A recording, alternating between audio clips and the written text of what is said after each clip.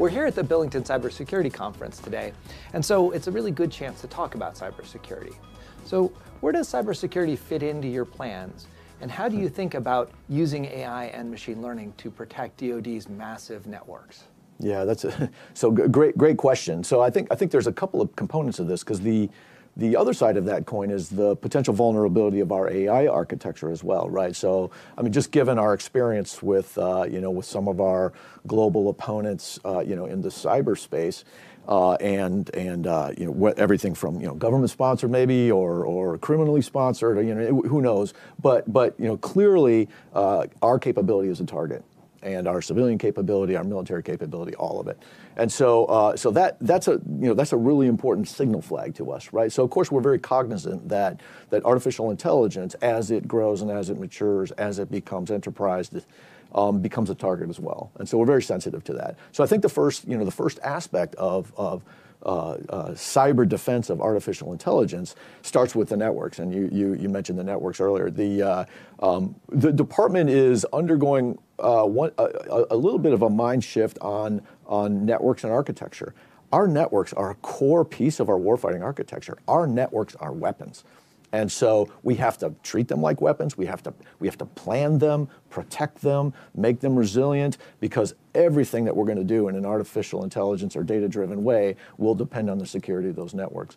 So there's a lot of attention paid today. I think the department's done a really good job of a zero trust architecture, good cloud security. I mean, all the things that you'd expect the department to shore up its basic core, transport layer stuff and switching and routing and all that kind of stuff. I think we're doing a pretty good job.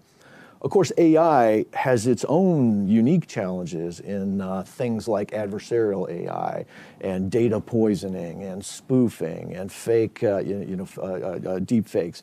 So there's special attention being paid on AI security as well, right? So we want to make sure that, yes, we depend absolutely on network architecture and that security, but we want to make sure that our AI is also secure. So we do a lot of work testing vulnerabilities of algorithms, to kind of open source derived, spoofs or interruptions or poisoning. So we're aware of those. We track those very carefully, and we work to make our AI architecture resilient to that stuff.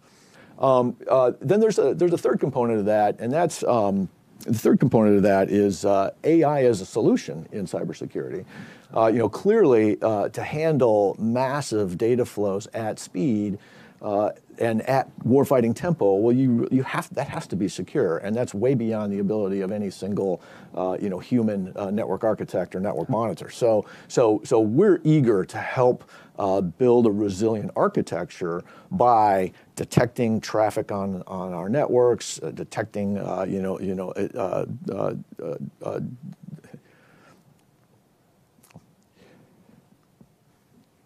So we're eager to figure out, how do we detect threat actors on our networks? How do we identify anomalous activity? How do we tee that up for cyber defenders across the environment so that they can actually respond then and be better prepared? So we have a number of initiatives, and we work very closely with Cyber Command and others, especially our network managers, to employ AI to make our networks more secure. And that is something that will grow, I think significantly over the next couple of years.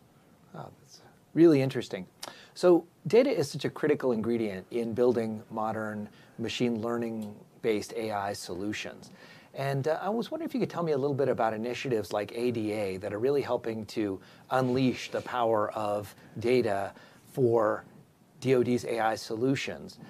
So, and also maybe you could share a little of your thoughts about how that initiative relates to your broader vision for programs and initiatives like JADC2. Yeah, okay, great, I will. So ADA, the AI and Data Accelerator, with a shout out to Ada Lovelace, of course, the first programmer. We're using ADA now as an opportunity to illuminate, to discover, and then to build. So when I say illuminate, so one of the things that we struggle with in the department is building the mindset for artificial intelligence integration. You have to think about your problems differently. And when you think about how you will let data drive your decision making or help you make better decisions, you have to construct the model kind of in a different way. And so that's not necessarily natural to a hierarchical organization that has its, has very well-defined processes, right? And so, so there's nothing new under the sun, right? But this is new, and it represents a whole new operating model for the department. All of the things the Department of Defense does, our mission doesn't change, but the way we execute that mission has to change, right? And it has to become data-driven, and it has to become much more integrated, as a whole across our architecture. So when we think about ADA is built to do those things. Illuminate by working with combatant commands. We will help illuminate the opportunities for AI integration. We will identify use cases, and we will help combatant commanders and their staffs look at their processes and their workflows and start to think through where could we actually use data much more effectively? How could we have better processes? How could we gain tempo or gain situational awareness without manual integration, like on a PowerPoint slide, or by multiple text chat rooms, right? Like it's we have to move on beyond that 1990s environment. So that's one of the things that we're after. Of course, that starts with data. And so part of ADA, an important part, and really the leading edge of the ADA accelerator, is about data. And so we're going to help each one of the combatant commands build a team of data specialists that will help them identify the data that they have, manage that data and its flows, curate it, pull it together in ways that they can actually use it productively. And so, really getting after the data is a really important piece of ADA. And so I mentioned discovery because we're not exactly sure what we're going to find out there. And so we're just getting started in this fall. You'll see some of this stuff come out here in fiscal year 22. We're just now kind of discovering, okay, what is the state of our data? Everybody loves to say that the Department of Defense has all kinds of data. It does. Most of it's crap, right? So how do we figure out where is the useful stuff so that we can get it into decision-making processes and decision flow? So there's the kind of the data discovery and the data management aspect of this. Another important part, though, is now the feeling of AI. And so we're gonna start implementing AI at small scale and through slow incremental progress. We are not rewriting the book, for a combatant command environment. What we're doing is working with their staff to find out what their most pressing problems are, and then finding ways to use AI, perhaps, to make those processes better. And so that's really cool. I'm excited about that, but I'll tell you what makes me even more excited, and that is by doing this cumulatively over years, we will actually start to build a library, right? So an app store, if you will. So as we build algorithms for one combatant command, I've been part of many combatant commands. And their problems are very similar, right? The flow of their problems are very similar. So what we want to do is, if we build an application for one combatant command, well, then we have the opportunity to scale that horizontally across all the combatant commands where they have problems that are similar enough that we can tailor an algorithm, for example. So scaling horizontally is a really fantastic opportunity for us. And then scaling vertically, because as we start to add more and different types of capabilities, now we have a real capability stack at the combatant command. And so scaling horizontally across combatant commands and then scaling that capability vertically, we have a real opportunity here. And so that is the core behind that is what we're trying to build is a joint operating system. Think any other operating system where things have a common look and feel, things fit together purposefully, and it's widely available through an app store kind of environment. This is what we want to jumpstart through ADA, and we're really excited about that because we think that there's going to be great opportunities now for us to get to that integration phase that we talked about earlier. How do we get the department to act as one entity so we truly do have all domain command and control any sensor informing any decision maker across the environment. That's what ADA is all about. Yeah, it sounds like a really, really exciting initiative. Yeah, we can't wait to get at it. Yeah, that's great. So I wanted to change gears slightly and talk a little bit about the memo that was released earlier this year, the DoD memo on implementing responsible AI. Yeah. It's an issue I personally am really passionate about.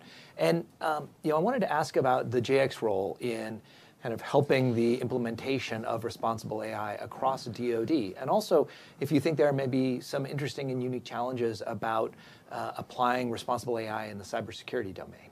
Yeah, so that's a really important question, and responsible AI is like foundational to what we do. I mean, it's really cool to say that, because I didn't really realize how important that was when I first came into this environment, and but now that we have our feet firmly grounded in a responsible AI ecosystem. Wow, it's so much easier, right? Because you predictably can work through a process of developing an algorithm or bringing in data or creating policy, but you do it, with a responsible AI ecosystem. I liken it to like a law of armed conflict, right? For a normal military situation, a military deployment, military environment. Law of armed conflict helps you understand where your boundaries are, helps you understand how you need to think, the ethical foundations for what you're doing. Responsible AI is an ecosystem that does the same thing. And it starts with the responsible AI principles, or the ethical principles of the department. And so, you have your responsible, traceable, equitable, and then reliable and governable. And so you think through each one of those, and I won't go through all of those now, but like if you think through each one of those, that has real implications for how you actually build, protect, and field AI, right? So, for example, if you have an ethical baseline for your responsible AI, well, then you need a way to test and evaluate that, right? You need to know how to actually ensure that it works, and how you can actually evaluate its effectiveness. And so that's great. So we're pioneering a test and evaluation structure inside the Department of Defense, working with DOT&E, our operational testers, Jake, and the research and engineering organization as well. So that's really cool. You think beyond that, I think that there's a what we call V&V, right? Verification and validation, right? So like verification that, no kidding, we're getting the what we expect out of our algorithms, especially in different scenarios. Trying to use an algorithm broadly, and then validation as well too. So not only does the algorithm work as advertised, but in the context that it's supposed to support. Does it actually do that, right? And so that's a really important step in our responsible AI ecosystem. And then you go from there to things like employment doctrine, right? So like ensuring that commanders who are going to use AI in decision making understand its limits, understand what it actually will do for you, and then the whole what that leads you to at the tactical level is human systems integration with your operators, right? Our operators have to know how to use AI, and they have to know how to wield an algorithm like they would wield a weapon, and we have to teach them how to do that. But it's really I love that conversation because we're starting with the right framework, right? If you have that framework, then actually putting the walls up is easy. So we're really excited about responsible AI and what that provides across the department. Oh, that's great. Yeah.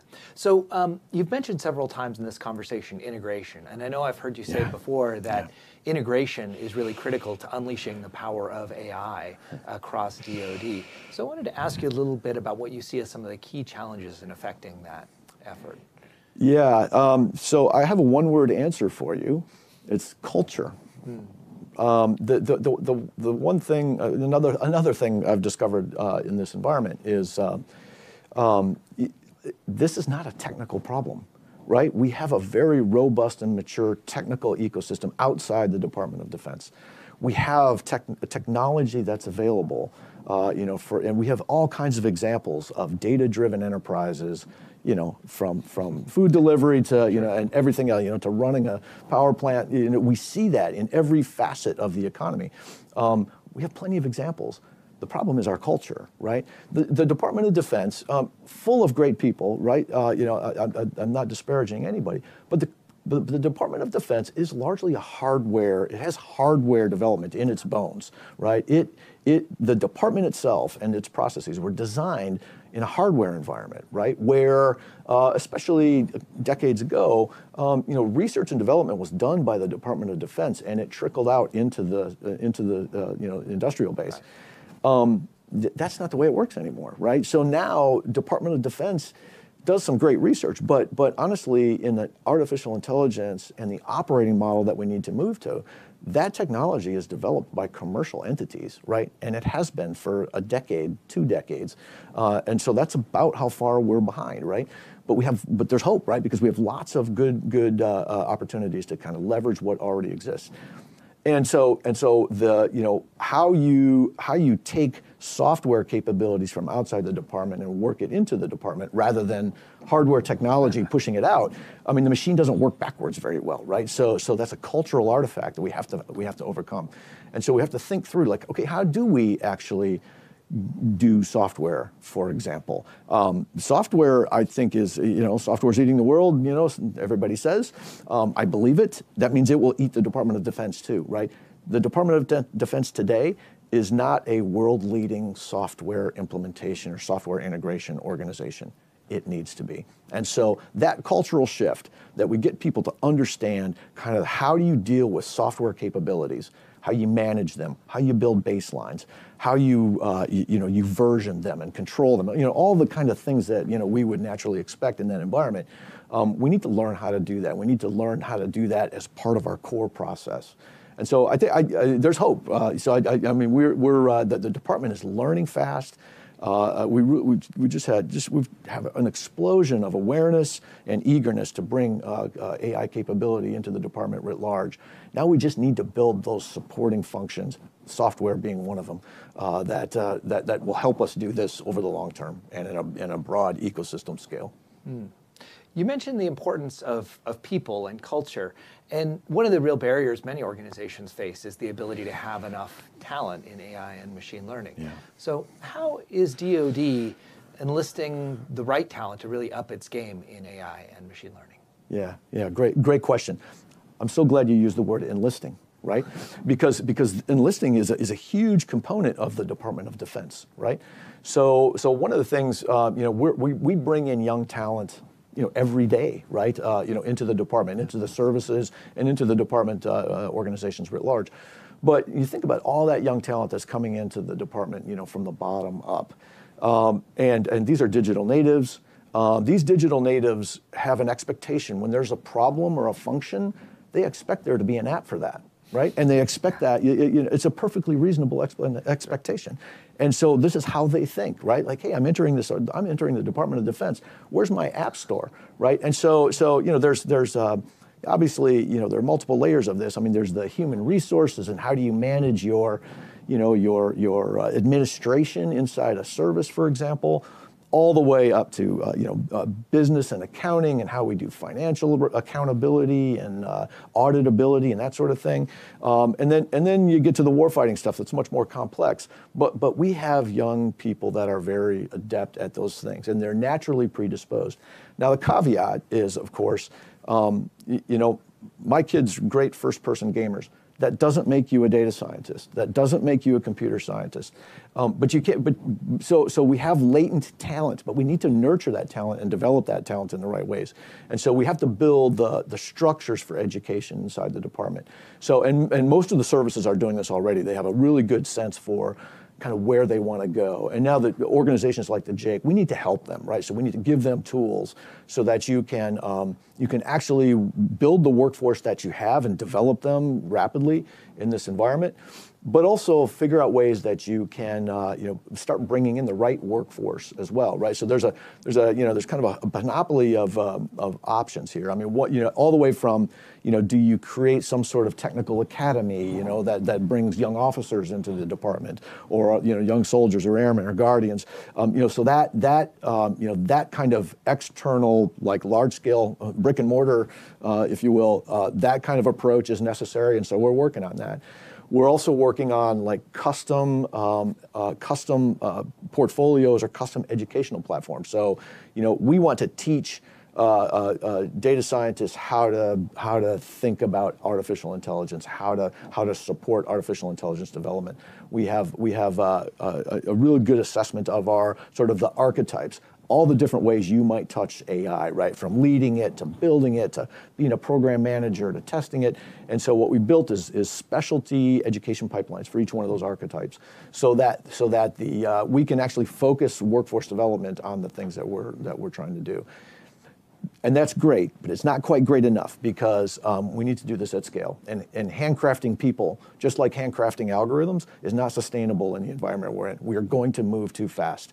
And so getting to massive online education venues is something that we're building now, because we want to make sure we'll still handcraft specialty applications, but we want to make sure that we're educating broadly across the department. And all of the services have really good efforts. They've thought about this. They have warfighting communities and MOSs, military occupational specialties, that align with cyber skills and AI skills. And so I think awareness is there. We just now need to execute and start leveraging the young and the old talent that we have, because you need, we get a lot of attention paid to technologists. But in the Department of Defense and implementing AI across the department, you need technology people, sure. But you need people who know the Department of Defense, who know our processes, who know how we fight. You need pilots and submarine drivers and artillerymen and all of the other warfighting communities. You need them to bring in, to partner with the technologists, so that you can actually start to automate functions and make functions more data-driven and make better decisions in those environments. So it's a blend of both, right? You need to understand warfighting, and you need to understand the technology. So we're building the teams that are able to do that. Oh, that's great. Yeah, I mean, people are so critical in the world of AI. So one last question I wanted to get in, if we have a few minutes. I wanted to talk a little bit about, you've mentioned partnerships and the importance of reaching out and getting the best of what's in the commercial world, for example. Yeah. And I think JAIC plays a really important, crucial role, really, within the DoD ecosystem in creating access to those things. I've been watching with close attention, for example, the Tradewind acquisition process you stood up recently. And I wanted to talk a little bit, hear from you about how Tradewind helps actually kind of drive partnership between industry, academia, and the commercial world. Yeah, great question. And this is something that Congress has helped us. Congress is helping us work this, because Congress shares the same concern, and it's been really great supportive relationship. But so we're building in the JAIC. One of the things the JAIC does, the JAIC builds AIs, of course, but we build enabling capabilities as well. And so, whether it's test and evaluation or AI security or all these other aspects, our mission is to kind of help further the growth of AI in the department. And so AI acquisition is a really important piece of that. And so we have a package now. We're very close to getting our own acquisition authority, but we've done a lot of work in preparation for that. And Tradewind is one of the venues. But we have multiple venues. And what our acquisition authority and the work in that regard allows us to do is really start to, again, create an ecosystem for contracting officers and those who deal with normal contracting, teach them how to be really good AI contractors, right, or data contractors, because it's real easy to make mistakes on protecting government intellectual property, for example, or creating exposure risks or classification risks. And so we're building a cadre of professionals. We're doing this in concert with the Defense Acquisition Unit, the university. And so the Defense Acquisition University, and then building, figuring out what does it take to build a population of folks who are really good at buying software, integrating software, and especially AI stuff. So Tradewind is one of those. So Tradewind is a consortium-based construct. There's many of those out there that allows a wide range of vendors to create offerings, right? And so as the department identifies small projects or use cases or things that we want to work, we can advertise them through the Tradewind consortium. It's available and visible to everybody, and then vendors can compete. And what we found already is this really helps us pull out like small innovative companies, right? That have a niche that's really exciting, really important. Maybe they're ahead of the curve, right? Where the rest of the industry hasn't caught up yet. those are the kind of organizations that we can capture through the Tradewin environment. And so we have a couple of other, Tradewin is probably our marquee product right now, but we have a couple of others. We have a data readiness and AI consortium, a similar thing. We have a test and evaluation BPA, a business blanket purchase agreement. Sorry, I'm not an acquisition guy, but blanket purchase agreement that now allow us, for example, if as we're building our test and evaluation environment, and you have capabilities that help us do that, or you have responsible AI capabilities that we might want to integrate into our process, we have a venue now for you to identify those, right? So we're really excited about that one because we're broadening the services that we offer, we're enabling the whole department, but we're also bringing in a whole new body of vendors that otherwise would not have been able to approach Department of Defense work. The Department of Defense is a horrible customer. It's a monopsony, right? So we're trying to shift the tables a little bit, right? To get a much broader, make it much easier for mom and pop AI companies, or chatbot companies, or data readiness companies to help give them a leg up so that they can compete with the Department of Defense. Mm-hmm. That's great. Excellent. Well, thank you so much for taking the time to talk to us this morning. It's been a fascinating conversation. I've really learned a ton about how you're thinking about these important problems, and I really appreciate it. And I want to thank again our hosts at the Billington CyberSecurity Forum. This has been just a great opportunity for us all to learn a lot about what's going on at the JAG. So thank you. Yeah, and thanks, Ron. I really appreciate the thoughtful questions, and this is a really important thing for all of us. And our global competitiveness in a military sense and in an economic sense really depends on how well we manage the AI transformation. And so it is absolutely critical that we have these kind of forums, Billington, that allow us to kind of talk about these and have a broader audience think about where we're going as a department and as a nation. So thank you very much, and thanks Billington and all of you for tuning in. It's been a really great conversation. Thanks.